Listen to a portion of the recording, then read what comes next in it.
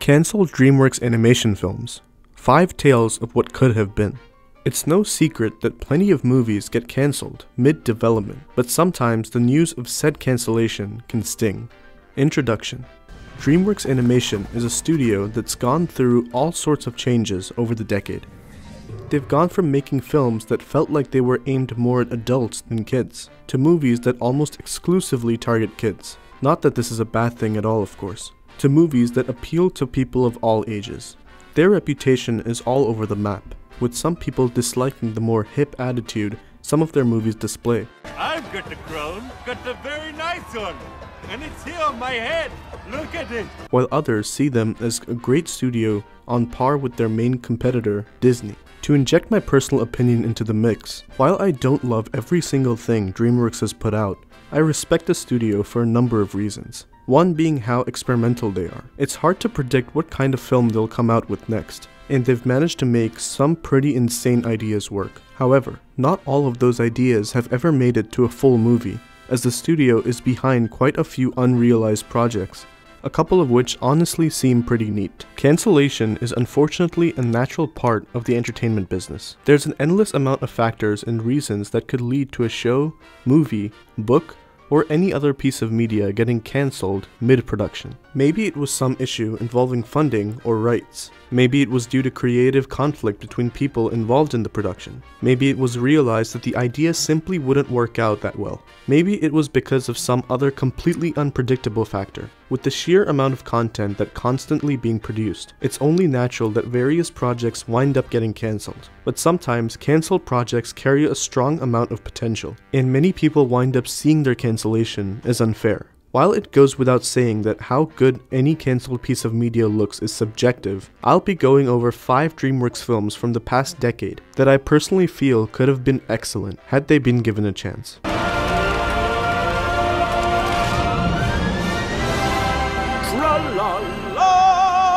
Beagle. The Adventures of Beagle, the Unimaginary Friend, is a children's picture book written and illustrated by Dan Senat. Published in 2014, it centers around an imaginary friend who lives on an island, where fellow imaginary friends wait until they're willed into existence by kids, upon which they leave to become that particular child's friend. Beagle, a small white creature, becomes tired of waiting and sets out into the world on his own, hoping to come across his own kid. A year after the book was published, it was announced that Jason Reitman would write and direct an animated adaptation of the book for DreamWorks. However, no more updates on the project were heard since the initial announcement, and the film ultimately never saw the light of day. As someone who watched and listened to a reading of the original book on YouTube, I am here today to read you my book, The Adventures of Beagle, the Unimaginary Friend.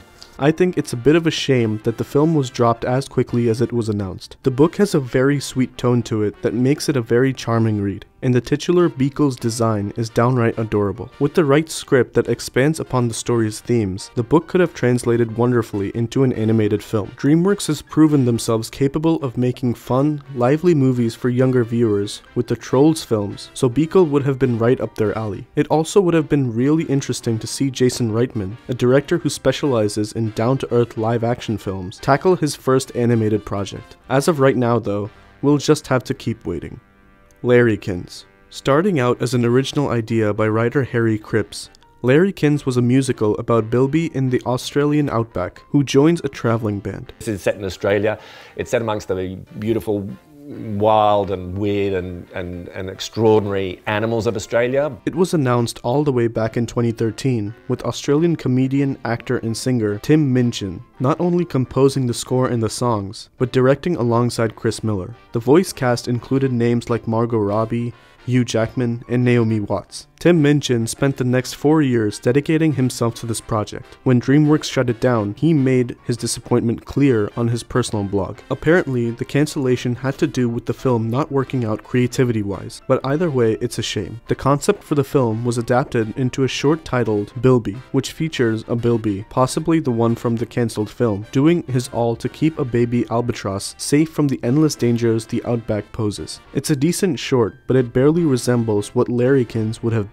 While I'm not sure how Chris Miller feels about the feature getting the axe, I do honestly feel bad for Tim Minchin that his vision will never be fully realized. Monkeys of Mumbai. Speaking of musicals, and insane ideas for that matter, one cancelled project that recently caught my attention was Monkeys of Mumbai, an adaptation of the Sanskrit epic Ramayana, but told from the perspective of the story's monkeys.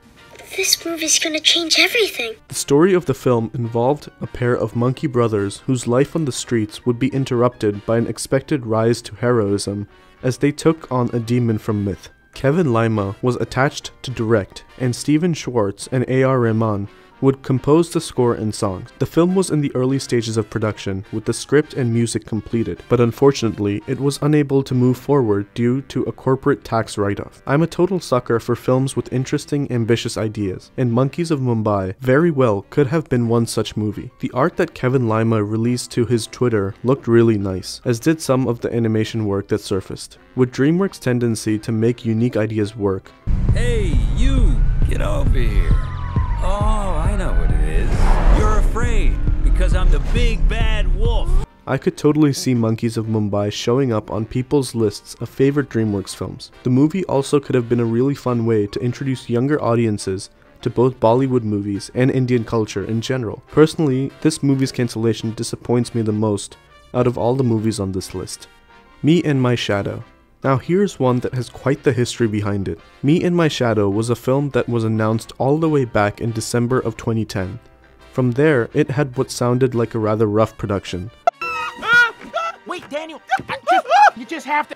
With director Mark Dynal being switched out with Alessandro Carloni, and the film's release date getting changed around alongside that of Mr. Peabody and Sherman. Jeffrey Katzenberg attended a screening of the unfinished film and was apparently unimpressed by what he saw. Later, Edgar Wright was hired to revive the project, tasked with directing and co-writing it alongside David Williams. However, thanks to management changes, the people that hired him no longer worked at the company, and progress once again petered out. The actual story of Me and My Shadow involved a setup that almost sounds like it would be right at home in a Pixar movie, presenting a world in which everyone's shadows are sentient. One shadow, sick of his boring human, decides to take over him in order to stop a villainous uprising in the shadow world. The shadows themselves were to be traditionally animated, a detail that caught my attention back when I first heard of this film. Me and My Shadow has obtained quite a following online, with many people documenting its production and attempting to find all the unfinished animation that was done for it. While chances are slim that this film will ever be saved, I can admire any film that manages to garner such a fan base in spite of the lack of a finished product.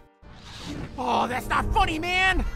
Spooky Jack. Believe it or not, at one point DreamWorks Animation made an attempt to collaborate with horror producer Jason Blum to make an animated horror comedy just in time for the spooky season. Set for a 2021 release, Spooky Jack would have been a film where a father and his 3 kids move into a new house before the siblings find out that there are monsters living there. Only the monsters happen to be scared of humans. Spooky Jack was originally envisioned as a live-action film written by Robert Ben Garant before the decision was made to switch to animation. Unfortunately, the film was taken off the schedule on October 7th, 2019, never getting the chance to serve as the next work that today's kids would look back on and say, "Man, this film freaked me out when I was little." Children's horror is a fascinating subject to me, as filmmakers must avoid some of the usual tropes that come with the genre, such as violence and adult themes.